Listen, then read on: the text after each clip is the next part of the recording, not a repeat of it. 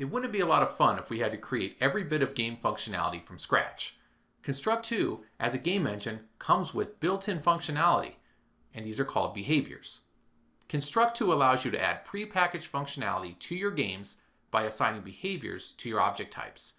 Behaviors get you up and running fast because you don't have to reinvent the wheel. Many otherwise complicated game mechanics and features have already been coded for you. All you have to do is assign behaviors to your object types and refine them as appropriate. Construct 2's built-in behaviors still give you a lot of control.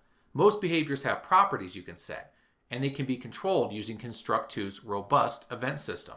Behaviors can even be added to families to further simplify your development. Again, treating individual things as a group has huge advantages.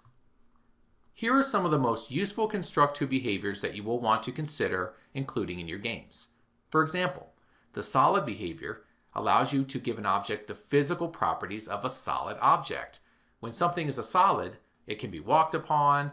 For example, it can not be moved or walked through like a wall. Bound to layout prevents an object from leaving the layout. You probably get the picture. Construct 2's behaviors are intuitively named, and they are also well documented in Construct 2's behavior reference. Let's take a minute to show you how to work with behaviors in Construct 2. I have my game here, and I'm going to go ahead and run the layout. As you can see, my alien falls to the bottom of the layout and does not walk on top of the grass. And this is because in my current game, the grass is not a solid. So a solid is an example of an extremely important behavior in Construct 2. So this is how you might use a behavior in Construct 2. Let's say I want to find my grass and make it solid. Find your object type, right-click, and choose Behaviors. You will see that there is a Behaviors dialog that pops up. If you click the plus icon, you'll see all the available behaviors. Attributes, general, movements. There's all kinds of great built-in functionality that you can choose from. For my grass blocks, I want to choose solid. So I'm assigning the solid behavior to my grass object type and click Add. Okay, now if I run the layout, my alien walks on top of the grass because my grass has a solid behavior. And what that does is it gives it all the properties and characteristics of a physical solid. Another example, my bees right now, pretty boring. They don't really do anything.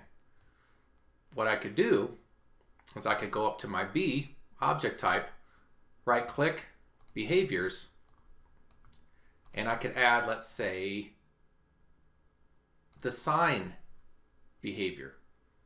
You may recognize sign from your math class, the classic wave. And as you can see, once I add sign, the behavior, to my bee object type, over in properties for the bee, there's another set of properties called sign. And what I can do is I can configure this prepackaged functionality. Let's say I want it to move horizontally, let's say vertically. And let's say I want it to have a period of 10 seconds to go through a full iteration of movement. And let's say magnitude is the number of pixels it moves. So now if I go and run my game, my bees should have the sign behavior and they should go up and down. And it should take 10 seconds for them to travel 100 pixels. Let's see if that worked.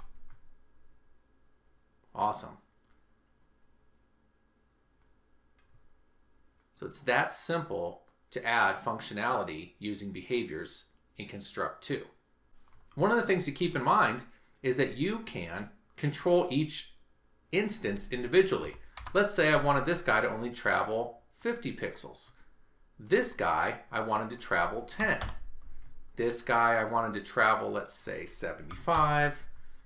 And this guy, I didn't really want him to travel at all.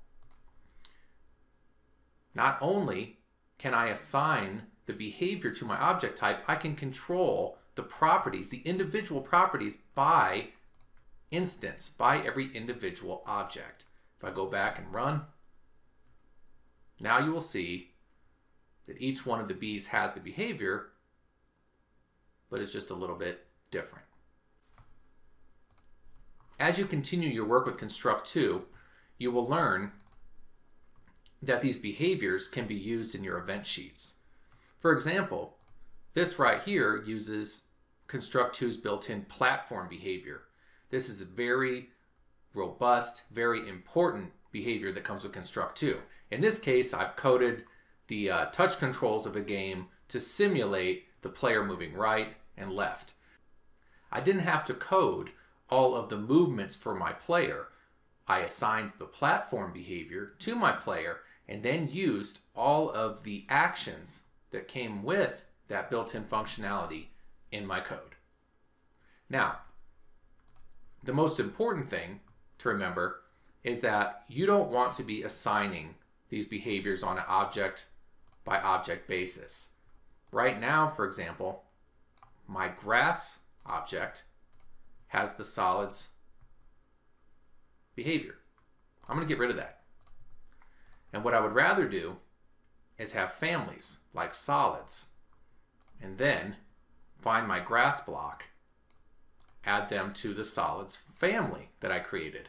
This family will have a behavior so that any object type I place within the family will inherit the behavior that I gave to the family. Once again, treating common things as a group will really streamline your game development. In this case, I created a solids family, assigned it the solid behavior, and any object type I place inside that family will inherit the solid behavior.